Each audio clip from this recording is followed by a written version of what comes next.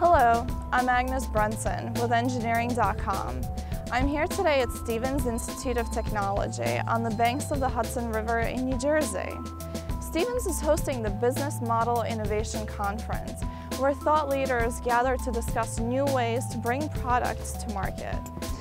Where should students look when they are thinking of creating a meaningful innovation?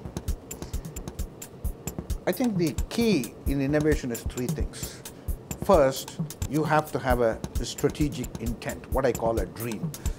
A good example is the John F. Kennedy kind of man on the moon. Have a big dream. Second is trying to understand in the external marketplace where are the opportunities for innovation. And third is your own execution capability.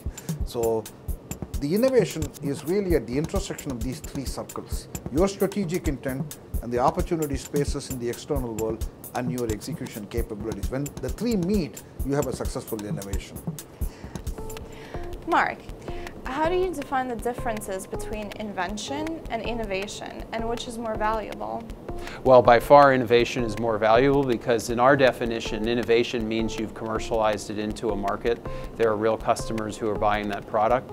Invention is the actual development, the creation of a new technology, but not necessarily that it's been commercialized in a market. I use the example of MP3 technology. It was invented in 1992 and likely would have been able to be commercialized with the current technology, but it took till 1998 for the first company, Diamond Technologies, to be able to commercialize it in a real MP3 player.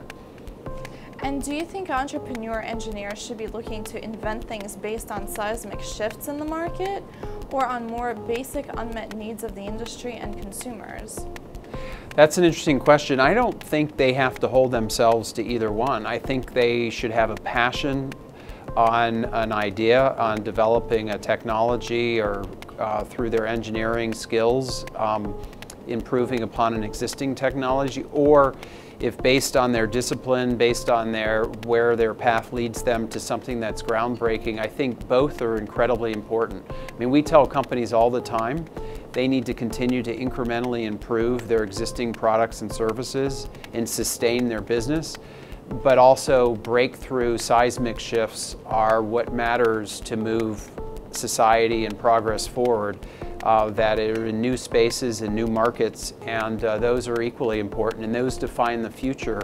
So the opportunity for engineering students resides in both arenas.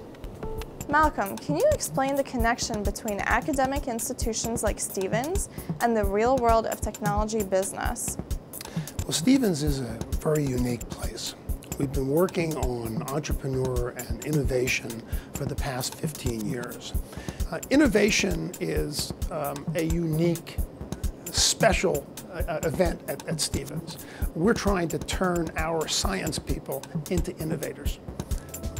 We've had quite a day here at the Business Model Innovation Conference.